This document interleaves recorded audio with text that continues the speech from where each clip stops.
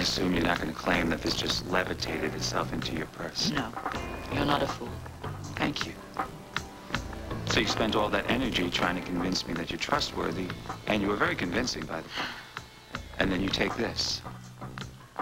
What do you want to do with it, Anna? I'll let you do the math. You're going to test it to see if I'm telling the truth about my research. Is that right? You're amazing. Sounded almost like a compliment. No, it is. And yet here you are, standing there, smiling, cool as they come. But you're ready to believe that I injected myself with a drug, and what? Stage that whole performance last night? No. You weren't acting last night. You were seriously ill. So you think I actually made myself seriously ill to prove that I am not Proteus? Which means that you still believe that I am Proteus. Am I right, Anna?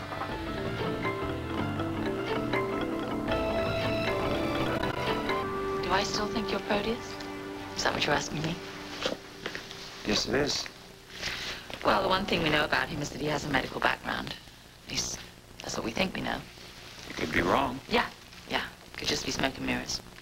And that's why he's known as the god of many disguises. That is the only thing we are certain about, that he's been able to keep this disguise going for so long. Because he's brilliant at play acting.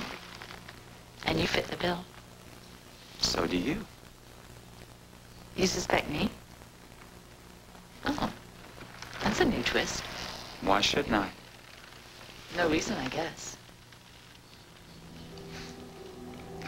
Isn't it comforting to know that our relationship is on such solid and stable ground? What, mutual suspicion isn't a solid basis for a relationship? Well, it's not with most people. But we're unique, aren't we? Are we? Or are we just... What? Never mind. Yeah. What did you want anyway? Blind faith? Undying love and commitment?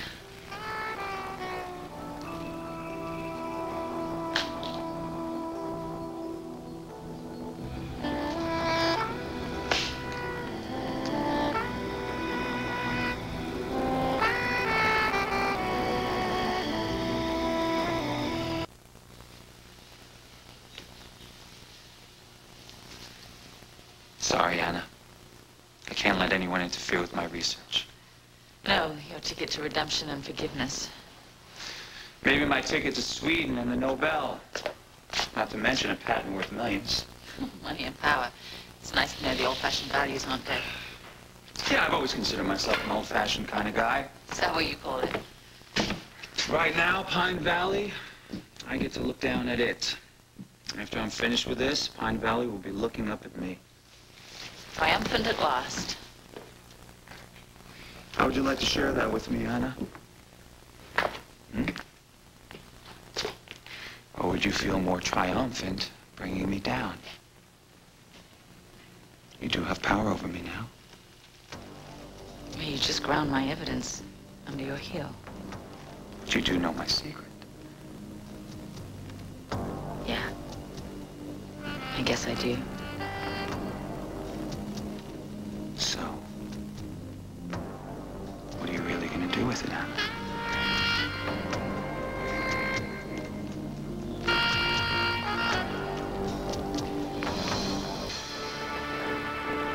Before I tell you what I'm going to do, why don't you tell me how it works? Oh, what works? This miracle drug of yours, one that could have saved Dixie's mother, that might someday save Dixie herself. How does it work? Well, I could tell you, but I'm not sure you'd really understand. Oh, right, it'd go over my head.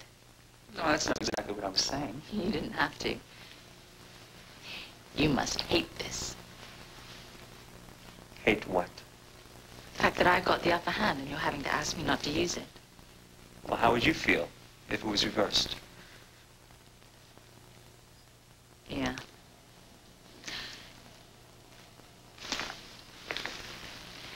You don't have to worry.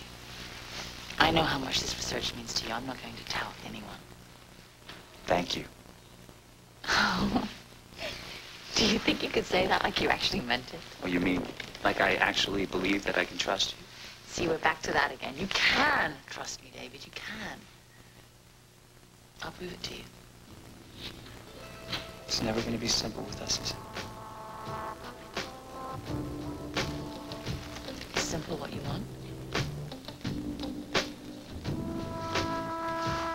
I have to get back to Pine Valley. I have work to do.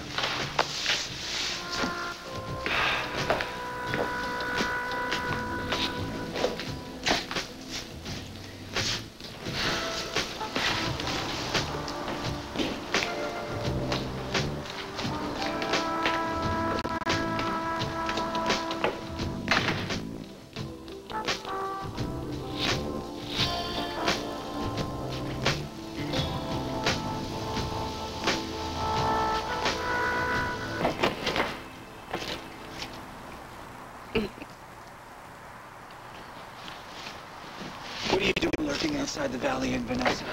Waiting for me? Obviously, I wanted to see you, darling. Oh, really? What for? You need help setting up your next tryst with your boyfriend in the front seat? David, really, I'm so sorry you found out about that little arrangement between Larry and me. Yeah, it was kind of hard not to. You were doing the nasty in my bed, remember? Let's not be crude, huh? Besides, we have far more interesting things to talk about.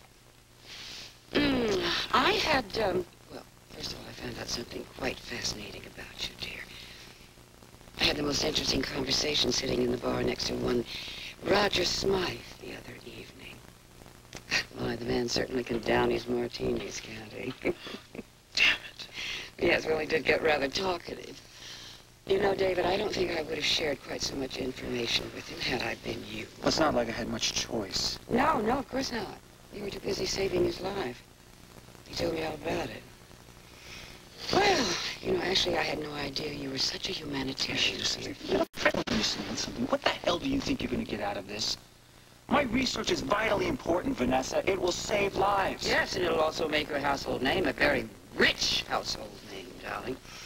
And as Roger was saying, it might win you the Warneford Prize, or dare we dream the Nobel. There are no we's involved in my research.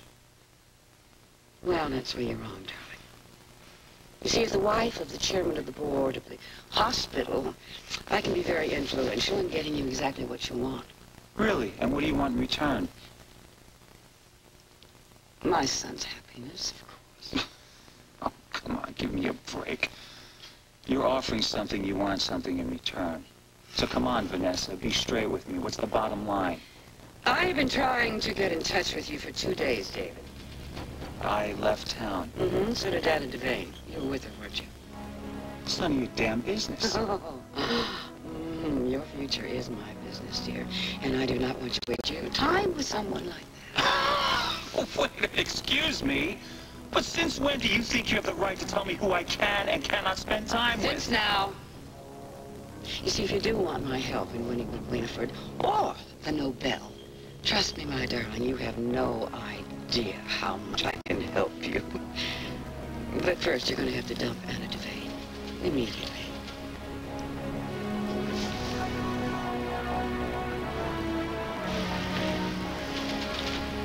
Are you gonna, you can't just desert her. Not my choice, Opal. But what, you're gonna just let her be devoured by the shark? She's the one who cut me loose, remember? Oh, Lord, it's like talking to a stone. You know, you two are perfect for each other. You are just as bullheaded as she is. Now, are you gonna go in there with me or not?